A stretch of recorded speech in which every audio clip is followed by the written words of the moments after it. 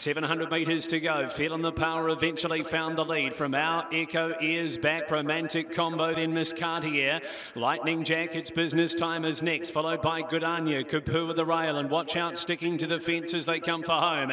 They have 450 left to go. Feeling the Power, the leader. A half a length, Our Echo Ears Back. Then came Lightning Jack, Miss Cartier. It's Business Time, still 4 off them. Good Anya to the outside from Redford. Ears Back took over from Our Echo. Here's It's Business Time, starting to charge through the centre. She moved up on the outside of Ears Back, then became Watch Out, who's running a race from Lightning Jack. It's Business Time, Watch Out making it interesting. She's lifting though, and It's Business Time goes 5 in a row. It's Business Time beat Watch Out. 2 classy mares got away from Lightning Jack, and then came Ears Back. Running on late was Forrodden. They were followed over next by Good Anya. Then came Our Echo from Kapua. The Buffer was next, followed in by Feeling the Power. And then came Miss Cartier from Romantic Combo and Redford.